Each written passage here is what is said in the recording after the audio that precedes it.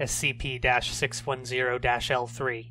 The destruction caused by the rapid collapse of the Site C exploration attempt during SCP-612-L2 resulted in a series of unexpected events in Site A. As the strange spherical formation in Site C was burned and destroyed, the SCP-610 infected inhabiting Site A were recorded by aerial drones going into seizures and convulsions.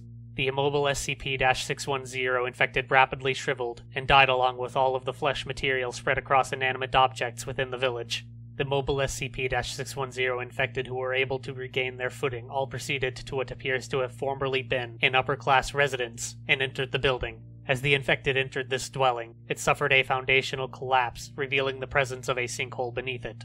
The size of the hole in relation to the structure above it posed an impossibility for an entire building to collapse, suggesting something within the hole applied force directly to the structure, with the intent to pull it inside and expose the hole. The revealed hole is approximately large enough to accommodate 3 grown men standing shoulder to shoulder. Light sources applied by remote drones failed to penetrate further than 4 meters depth into the hole. Objects dropped into the hole do not produce an impact sound, suggesting a bottom potentially more than 1,000 meters down. Research of the exterior of the Site A hole was only able to be carried out for 2 hours' time. Samples of the atmosphere in Site A indicated a complete death of SCP-610-related materials. All infectious life that did not evacuate into the hole died above ground and quickly became shriveled husks. Manned exploration of Site A was approved and commenced immediately. In the span of 30 minutes, a total of 3 research teams consisting of 2 to 3 research staff and 4 to 5 armed escort each were dispatched and setting up stations within the remains of the village. Samples of deceased SCP-610 infected and converted matter were sent back to Perimeter HQ for processing and transport. One team was able to recover a small sample of still living SCP-610 tissue substance from a building and pack it for research. Within the second hour of exploration of Site A, series of echo reverberation units were set up surrounding the hole, with the intent of getting an accurate mapping of the hole and possible branch tunnels.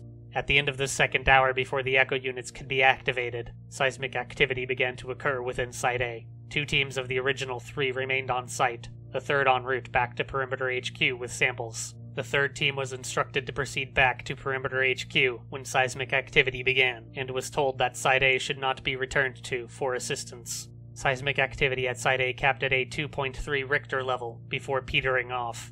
Immediately following the seismic event, a torrent of SCP-610 spores erupted from the hole and layered the area around it for a span of 50 meters. As all staff on site were in Level A hazardous materials suits, this spore burst was startling, but did not lead to any infections.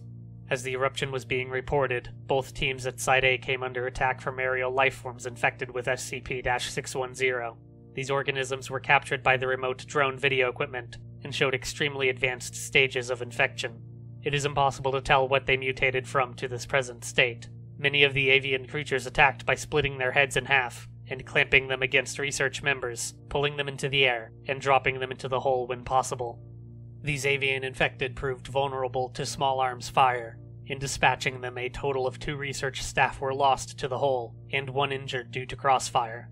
The injured staff was put down immediately upon showing signs of infection due to his suit breach.